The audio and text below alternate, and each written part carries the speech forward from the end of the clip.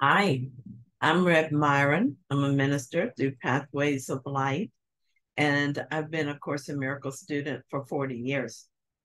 I'm going through the text this year, reading a paragraph or two at a time and asking Jesus for clarity. And then I write from that clarity, and that's what I'm sharing with you today. So I'm looking at chapter 3, section 6, Judgment and the Authority Problem. And we're going to look at the first two paragraphs in this section. Paragraph 1 says, we have already discussed the last judgment, but in insufficient detail. After the last judgment, there will be no more. Judgment is symbolic because beyond perception, there is no judgment.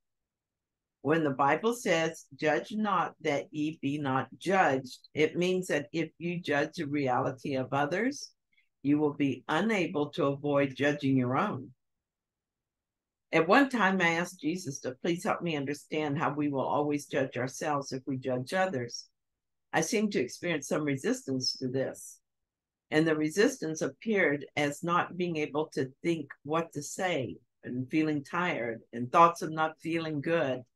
None of this was true, and so I rejected each one. Here's what he said and how I felt. Jesus said, you begin with a thought in your mind, project that thought onto another, and so strengthen the thought.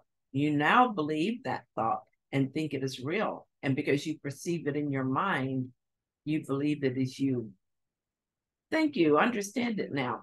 Resistance is funny. I had to refute each excuse the ego came up with, and I just refused to accept them. Taking down your words felt like working through molasses, but now that I've done it, I feel like a heaviness is lifted and I feel light. So I don't actually remember what that felt like to not understand it, but I'm glad I wrote about it. Maybe other people have that feeling too. So I've been practicing being aware of my casual judgments, and through this practice, allowing my mind to be healed. I watch my mind as I shop, as I drive, and as I work. So I notice when I think that someone is dressed inappropriately, is behaving badly, or shouldn't have said something or done something. I notice when I think that woman looks better than me, that she should smile more, or when I think that a man should be kinder to his wife or more patient with his kids. I often ask the Holy Spirit for a new vision to help me see them as he does. And as I do all of this, I forgive myself for these judgments and let go of the guilt that is my first experience.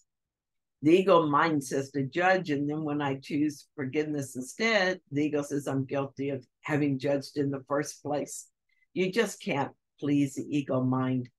The ego doesn't seem to like itself much, and when I feel identified with the ego, I won't like myself.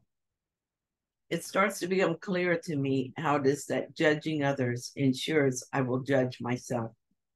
I use judgment to keep myself separate from my brothers, and I know that can't be right, even if I am not allowing myself to understand why. I feel guilty and apply that same belief to myself, and now I'm judged. I get the added ego bonus of distracting from my own guiltiness by pointing the finger at someone else. I am, in effect, saying that she's guiltier than I am, and at the same time, I'm reinforcing the ego program of guilt in my mind. So the next time I see someone else is guilty, I will believe the thought in my mind that I'm guilty. It is a sin, and I'll be punished for it. As I judged, I am judged. It is inevitable, and I do it to myself. The solution to this ugly cycle is the same as it is for all other wrong-minded thinking. I just notice without flinching when I have these thoughts. After all, I know that I'm not guilty of them, just mistaken. I ask the Holy Spirit to heal my mind. I ask for the atonement. Then, to the best of my ability at this time, I accept the atonement in this situation. I continue to do this in whatever form the belief exposes itself. I continue to do it until I no longer believe in it. Paragraph 2 says, The choice to judge rather than to know is a cost of the loss of peace. Judgment is a process on which perception, but not knowledge, rests. I've discussed this before in terms of the selectivity of perception, pointing out that evaluation is its obvious prerequisite. Judgment always involves rejection. It never emphasizes only the positive aspects of what is judged, whether in you or in others. What has been perceived and rejected or judged and found wanting remains in your mind because it has been perceived. One of the illusions from which you suffer is the belief that what you judged against has no effect. This cannot be true unless you believe that what you judged against does not exist. You evidently do not believe this, or you would not have judged against it. In the end, it does not matter whether your judgment is right or wrong. Either way, you are placing your belief in the unreal. This cannot be avoided in any type of judgment because it implies the belief that reality is yours to select from. The sentence that stood out to me in this paragraph says that I believe that reality is mine to choose from. I think that I can decide that one person deserves my love and another doesn't. I believe that I can decide that one situation in my life is good and another situation is bad. This choosing what is acceptable and rejecting the rest is the basis of all conflict. In any group of people, you will find this arbitrary choice of sides. Some people will be vehement that abortion is murder, and others will jealously guard their right to choose for themselves. To some, it will be so self-evident that we need to control the number of guns out there that they think the group that feels threatened by new gun laws is insane.